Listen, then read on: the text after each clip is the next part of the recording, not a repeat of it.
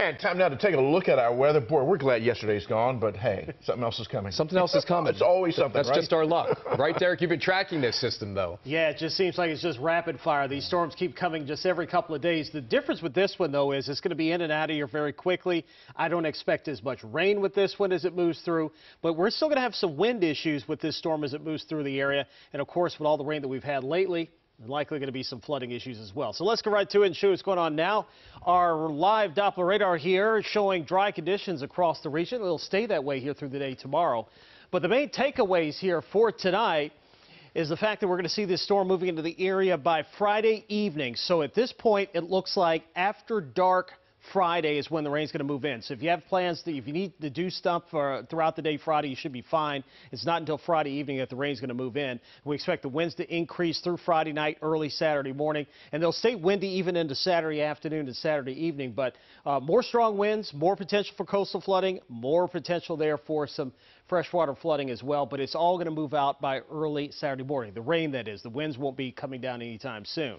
Temperatures into the 40s across most of the state, 20s out in far western Maryland, and we've got a west wind now at about 5 to 15 miles an hour. And again, it's going to stay a little bit on the breezy side through tomorrow morning, so it may feel like the upper 20s to around 30 when you wake up. I do think that we're going to see mainly partly to mostly cloudy skies. There will likely be some sunshine at some point during the day tomorrow.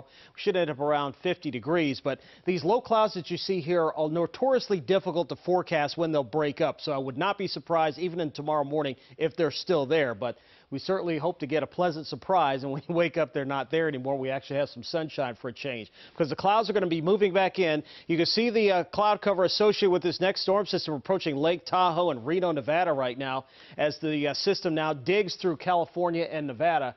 And that's the one that's going to eventually develop into a big storm in the middle section of the country. Blizzard conditions expected for Chicago, Milwaukee tomorrow, back towards Omaha, Nebraska, and on the warm side, severe weather down on the Gulf Coast of the southeast U.S. And we're kind of going to be in the between, so that means more rain for us. Now, I think this is how Friday's going to play out. In the morning, we'll have some peaks of sunshine. It'll be dry. No issues there. Midday, around lunchtime, still dry, but the clouds will be increasing across the area. And then we're going to see it start to, at least the rain start moving to the region right around the 7, 8 o'clock time frame. So sunset right around 5 o'clock, still dry then, but then rain moving in around 7-ish, if you will.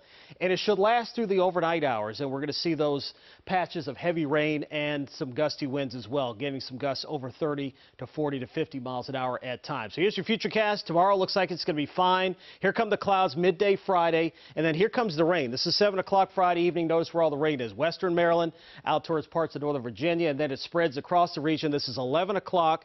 So remember, 7 o'clock it was southwest of us. Then here's 11 o'clock. So that's where some of the heaviest rain is going to be falling, right around midnight. 1 a.m., rain beginning to exit the area. And notice by morning on Saturday, it's all gone, but it's still going to be breezy out there. Now, as I mentioned, we're not going to see as much rain out of this system. Notice, forecast models starting to come into focus here, and we're seeing generally about an inch. Some are a little bit lower than that, but about a ½ an inch to an inch, maybe some spots getting a little bit more than that, so not the 2.5 to 4 inches that we saw with this last system. Here are your wind gusts here. Peak wind should be right around midnight, couple of hours either side of that. We'll see some wind gusts there approaching 40 to 50 miles an hour at times. And then even into Saturday afternoon, it's still going to be windy. Look at these gustly westerly winds, 30 to 40 miles per hour, so kind of similar to what we had today. So we'll be watching this system for you. That's why we have the alert day in effect for Friday. And again, the alert day is for Friday night and early Saturday morning.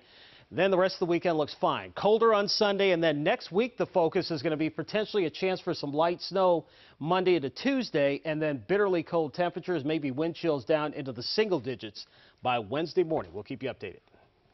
How exciting, right? Exactly. Hey, it's the winter. Derek, thank you so much. For more First Alert weather and updated news, check out what Sina Gaber ad, Tim Williams and Amy Kawada tomorrow morning on WJZ.